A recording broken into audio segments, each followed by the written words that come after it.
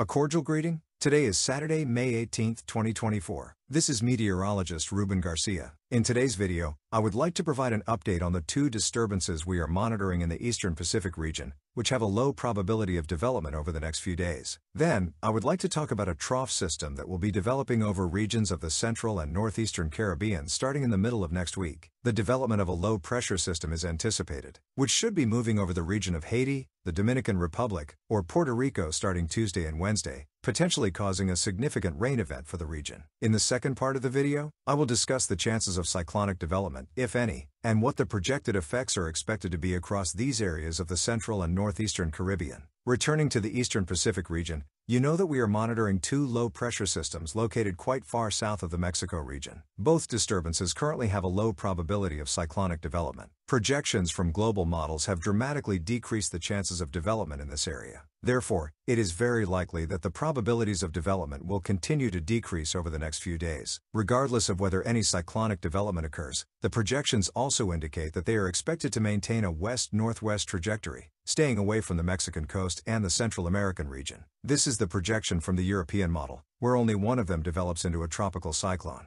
Therefore, the chances of development according to the European model are extremely low at the moment. Additionally, the GFS ensemble model shows that only 2 to 3 members develop a tropical cyclone. This is a marked difference compared to what we had in previous days, hence the probabilities of development continue to decrease according to the projection of the American model ensemble. Note that it maintains a trajectory far from the Mexico and Central America region, where the effects, if any, associated with these disturbances will be minimal. Now I would like to talk about the Caribbean Sea region, where we anticipate the development of a trough system and a low pressure just south of the Dominican Republic that will be moving northeast between Tuesday, Wednesday, and Thursday of next week. I wanted to start this part of the video by showing the sea surface temperature anomalies, where we can see that in the Caribbean Sea region, temperatures continue to be very hot and above normal. We're talking about 1 to 3 degrees Celsius above normal. We know that the Caribbean Sea region has a lot of energy available for the formation of tropical cyclones this year, which is quite concerning. When we look at the next chart, we can see that currently, the Caribbean Sea region has sea surface temperatures exceeding 29 degrees Celsius. In fact, it is the hottest it has been in the last 30 years. This value far exceeds what we saw in the year 2023, which turned out to be the hottest year on record for the Caribbean Sea. So, as I have indicated over the past few months, it is possible that this trend will lead us to record values during the months of September and October.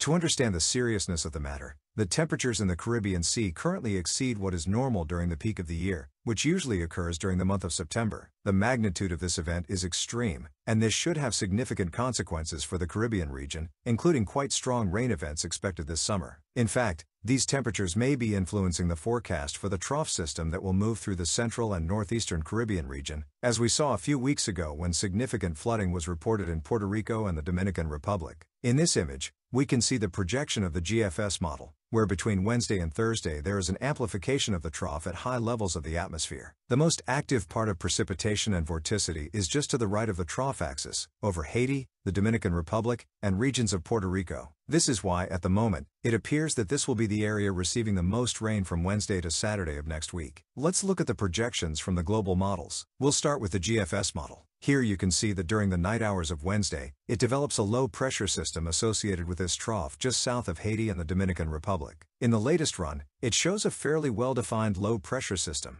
raising suspicions about whether this area could have some type of cyclonic development. For now, the GFS only has a low-pressure system associated with a trough, so it is not a tropical system, and the chances of development seem extremely low at the moment. Later, I will explain the reasons for this forecast. Notice that between Thursday and Friday, that low-pressure system influenced by the trough will be moving over the Dominican Republic and Haiti, accompanied by a lot of atmospheric instability. South-southwest winds will move considerable moisture associated with the warm waters of the Caribbean Sea, increasing the risk of heavy rains. Eventually, the GFS model shows this low-pressure system moving over the waters of the North Atlantic, without posing a significant threat to land areas or Bermuda. Regarding the potential for tropical cyclone development, you can see that the ensemble members of the GFS model in its latest run, none of them develop a tropical depression in this area. This is normal for the month of May, as it is very difficult to see development in the Caribbean Sea region. We also have the projection from the European model, which is quite similar to the American model. It shows a low-pressure system influenced by the trough developing between Jamaica and Haiti during the early hours of Wednesday, eventually moving over the Haiti and Dominican Republic region between Thursday and Friday. It should then move toward the open waters of the Atlantic. The European model also does not show the development of a tropical cyclone. In fact, none of the ensemble members of the European model develop a tropical depression related to this disturbance. Looking at the climatology for the last 10 days of May, there have been very few systems that have managed any type of cyclonic development, with the exception of 2 occasions where we did see the development of a tropical depression. This means that some type of low-pressure development cannot be ruled out, but the conditions at the moment are not favorable for cyclonic development. This event is associated with a trough system,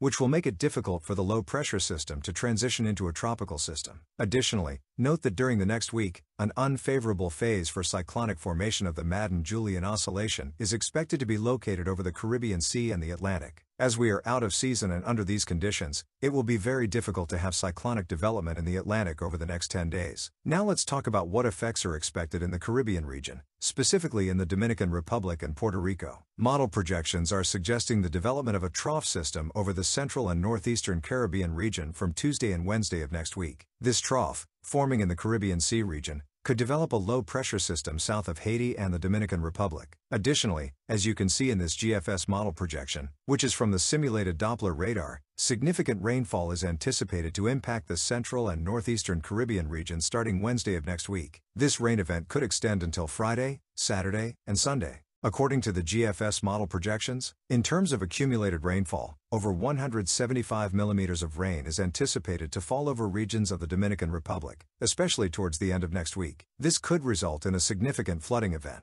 Note that the European model also shows rain for the regions of Haiti and Jamaica, where up to 300 millimeters of rain could fall by the end of next week. In the following animation, you can see the anticipated progression of rainfall for the Dominican Republic region from Tuesday of next week, with the most intense precipitation expected between Wednesday and Thursday, potentially causing flooding in the central eastern Dominican Republic and over Puerto Rico. According to the GFS, we are talking about rainfall maxima that can exceed 200 millimeters, with some regions potentially receiving over 300 millimeters, but the final amounts of rain will depend on how these projections adjust. For Puerto Rico, between 1 to 2 inches of rain is currently anticipated, so it seems that the most active part will be over the Dominican Republic, but this forecast may change over the coming days. We all need to stay attentive to the projections. In the case of the European model over the Dominican Republic, it shows accumulated rainfall ranging from 60 to 75 millimeters, a much smaller magnitude compared to the American model. Therefore, there is still some uncertainty. We know that a significant rain event is approaching,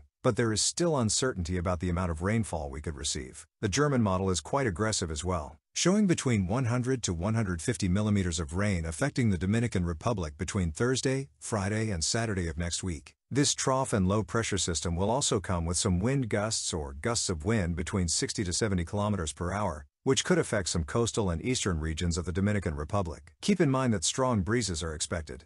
This is good evidence that, at the moment, we do not anticipate the development of a tropical depression. Here, we get a bit closer to these projections, specifically seeing some wind gusts between Thursday and Friday, moving over the Mona Passage and the eastern Dominican Republic. Well, that's all for this forecast. I invite you to subscribe to my YouTube channel by clicking the red button below the video that says subscribe. Then click the bell so you get notifications when I record new videos. Well, with this, I say goodbye. I hope everyone has an excellent day. During this weekend, I will continue recording new videos to talk about the hurricane season projections and discuss the very hot temperature anomalies prevailing in the Atlantic region. See you later.